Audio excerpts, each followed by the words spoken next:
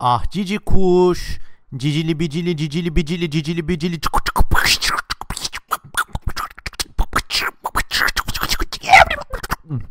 Hello everyone and welcome to the CM Kozeman special on miniature UAPs, or also known as Budgie ball lightning, the cutest unexplained weather phenomena. Yes everyone, if you've been following this channel for any length of time, you know one of my chief interests is reports of extremely obscure incidents, especially about maybe the weather or related unexplained atmospheric phenomena, which is the acronym used these days, and I'm recording in August 2023, which is the acronym used these days for UAPs, which many people confound and confuse with UFOs. But no, actually any strange thing in the air could be considered a UAP. And here we have the report of the smallest, tiniest, budgiest UAP ever to share with you. But before we begin, if you're a newcomer, please don't forget to subscribe to this page and click the little fucking bell icon so you get some more notifications. Also, you will see some links below where you can donate to my Patreon account, or maybe buy me a coffee, or buy some of the amazing CM Kozeman merchandise to keep the Budgie food flowing.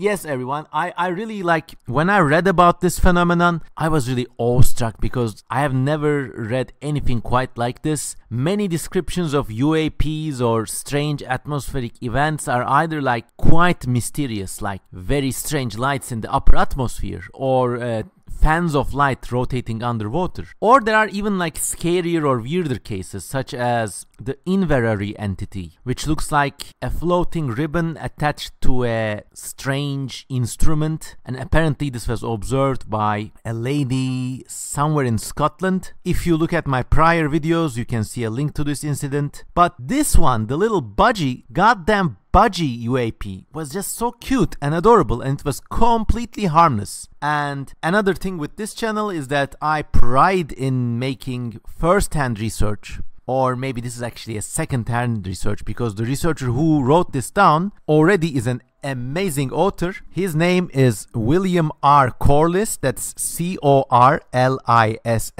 and this account comes from William Corliss' Handbook of Unusual Natural Phenomena, Eyewitness Accounts of Nature's Greatest Mysteries. So one thing you must know about William Corliss, and I am also linking his site in the video description and in the pinned comments. One thing you must know about this guy is that he spent all of his life collecting reports of strange things about any fields of study, ranging from weird and mundane cases like experiments where water was observed to boil at strange temperatures, to bizarre biological phenomena such as chickens with lips and stuff like that. He really spent his lifetime cataloging these events, and he published loads and loads of books. Unfortunately, many of these are out of print in the day, but if you live in the States, you still have a very high chance of finding them in second-hand book sales, or by going on to these second-hand book selling websites such as alibris.com. I really recommend everything and anything by William Corliss, and here he documents the little goddamn Budgie ball lightning UAP. Okay, so this is literally a sphere of strange light the size of a quail's egg that floats around like a little bird, and in some cases it even touches people's hands and other body parts. How cute! I would love to have a pet like that. So the report comes from page 22 of this amazing book. And here, let's go on reading. Evidently, miniature ball lightning is some sort of electrical induction phenomenon, such as those related to intense electrical fields generated outside of storms, resulting in small globes of ionized air. Two of these curious manifestations are reported in the following paragraphs. Incident 1. Are you ready?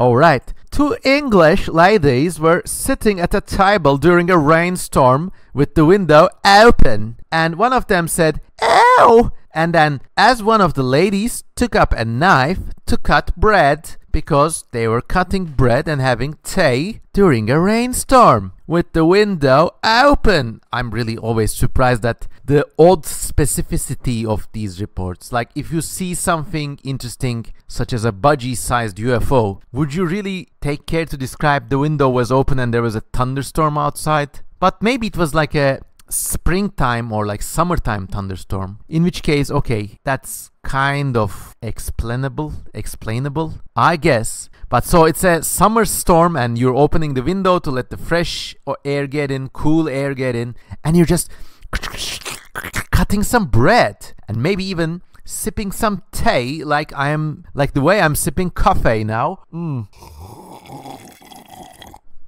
Oh yeah, that's the Cosmonite sip for you. Okay, as one of them was picking up a knife to cut the bread, a ball of light, quite small in size, was seen to flash past the knife without touching it onto the table, traveling a distance about 9 inches at an average height of about 3 inches from the table. So this is like one of those little videos of, like, you know, there's a table with all the utensils and the little Budgie is running on top of the table and doing his cute Budgie shits. Only in this case, if you don't have a cute Budgie, but you're a cute little UFO running past the knife, chuckling, creating hijinks. What a cute, adorable critter. But unlike a Budgie, when this UFO touches the tablecloth, the following happens. When the bowl touched the tablecloth, it went out with a spitting sound. Or, of course, this is just a joke. When they write about the spitting sound, they're probably talking about something like as if like a spit of candle going out. So there, leaving no mark or trace of any sort. As to the appearance of the bowl itself, it was about the size of a pea, the light encircling it being about the size of a golf ball. So it's like a little goddamn UFO with a little perfectly miniature halo around it. Do you halo, halo, halo? Well, what an amazing, amazing story. The light was intensely bright, like electricity, too dazzling to see through. Reports this amazing incident from England, and this is reported in the 1922 issue of Nature. I'm also leaving the exact credits and the citations in the video description and in the pinned comments, so you'll get to read more about it if you want. But let's break this down for a second. Like, the proximity of a thunderstorm is interesting. The way these objects seem to interact with other objects is interesting. They seem to, quote unquote, know where the table is, as if the table has something defining it for this electrical entity to hover above. And I always found this interesting. I mean, how does the ball of light know where the table is or know where the knife is? Why doesn't it go through the night but actually like wander about on the table for a bit? These are all very interesting, because if it acted like real lightning, you know, lightning is like, it has a few rules. Like, it goes through the tallest places. In some very rare cases, it actually issues from the tallest places, collecting the electricity from the globe of the earth and radiating it above. But usually the only thing the lightning cares for is the topmost separation of boundary between air and physical land that's connected to the globe. That is to say, that is earthed. But these balls, I mean, they could have just punched through the ceiling with nobody seeing it, but it decides to appear near these ladies and hover about them. So it kind of almost like, quote unquote, knows where these things are. So in that respect, this is very interesting. And actually, if you studied ball lightning reports in any detail, you'll see that this is one weird thing they do. They know where they have a physical 3D almost perception of the world around them. So in that respect, they're interesting. And in that respect, they are proper UAPs. That is to say, unexplained aerial phenomena. They really defy our current understanding. And by the way, we are recording on the 24th of August 2023. And a few weeks back, there was a big upheaval about some people testifying in the US Senate about UAPs and stuff. And it's one of my firm convictions is that these quote-unquote UFO things are real. But they're not aliens or advanced spaceships or something, but they really represent an unknown form of physical phenomena. That is to say, they are naturally occurring, very rare things, and like the little Budgie ball lightning on the table, they just seem to know where airplanes are, and like they somehow react to these things. But when the time comes to leave, these UAPs ignore the laws of physics and just spit out. Anyways, that's not the first case though. We got another case of little Budgie ball lightning from the great US of A. Let's keep on reading. W.J. Humphreys, a meteorologist fascinated by ball lightning, reported this example from America. Mr. Ames was standing on a rock during a thunderstorm with her hand at her waist, one finger more or less extended. Why is she doing like she's striking a pose? She's striking a pose. She's serving cunt. Why is she striking a pose in the middle of a thunderstorm with like one finger extended as if to say, I told you, you asshole. We'd never know. But anyways, she's there standing out, being sassy, serving cunt in the middle of a thunderstorm. And by the way, I know the C word is kind of problematic, but when I say serving cunt, I mean it in a glorifying way. It is a contemporary form of a meme slang used to designate a woman or woman manifesting human beings who are really sassy. They got lots of character, lots of spunk. So please don't take this term derogatorily. Anyways, Mrs. Ames is standing there with one finger more or less extended, as to say, I was about 5 feet away and noticed the air between her finger and the floor was quivering a lot, so that it looked like the hot air over a field. It's like shimmering. Oh my god, I think we got some manifestation or some shit coming up. Anyways, she says, I noticed something rise slowly from the floor up towards her finger, and then there was for an instant a small oblong fireball about the size of a pecan attached to her finger. By the way, we are served with an amazing illustration here, and I am going to reproduce this illustration in the video image so you can all see. It's a sassy looking woman with one hand on her waist, but the finger that's kind of more or less in the air is not her like index finger, so she's not saying but she has like her pinky finger up in the air, once again looking very empowered and like serving the C word. Anyway, the thing was the size of a pecan, was not very bright, so unlike the British example, it was not intensely bright like electricity, but it was not very bright. It's kind of slow, okay? Don't take it out on the ball. He's just a budgie trying his little best. It's not his fault, and appeared to shine through the haze. But then came a flood of lightning outside, and the fireball fucking disappeared. I inserted the F word here, but that was that for this entity. Once again, very unusual phenomenon. The ball of lightning is the size of a little pea. It's like the size of a little pigeon or a bird or a pigeon egg or a little goddamn budgie. And it's just adorable and cute because of that.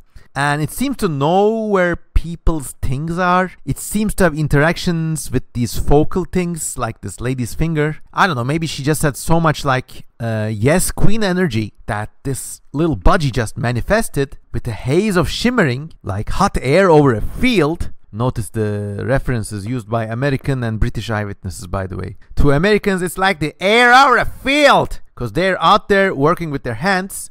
Well, the British people are indoors cutting goddamn toasts with their knives, and to them the ball lightning is like electricity because they're indoors kind of people back then in 1922. Anyways, this amazing second case from America comes from the American Philosophical Society Proceedings in 1936 during the interwar years. And that's all for the amazing Budgie UFO UAP weather phenomenon. I really love these weird unknown details, and I really love kind of mining William Corliss books for these anecdotes.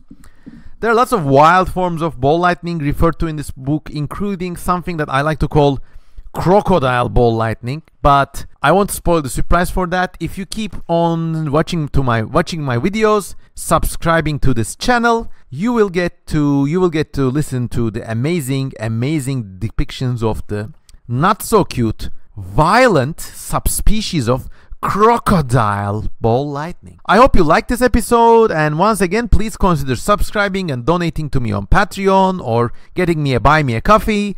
See the extended CM Cosman universe and watch all the other videos.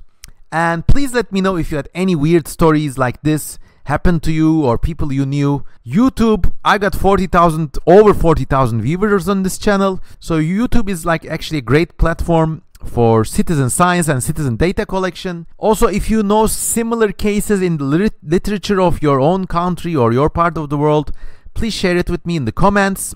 As always, I also look at anecdotes about UFO cases or like weird folk tales. Sometimes, like in especially folk tales, there are also cases of will-o'-the-wisps and strange floating balls of light in like very geo-specific places. And I'm also slightly convinced that these cases also represent some like geologically localized phenomenon, like these little goddamn Budgie UAPs. I think we just have so much more we don't understand about nature, and we are just a few more paradigm shifts away from understanding them. When we understand them, they will not turn out to be aliens or some great cosmic conspiracy, but it will just be a weird part of the universe acting out. So on that note, I thank you all for listening to me, and as always, have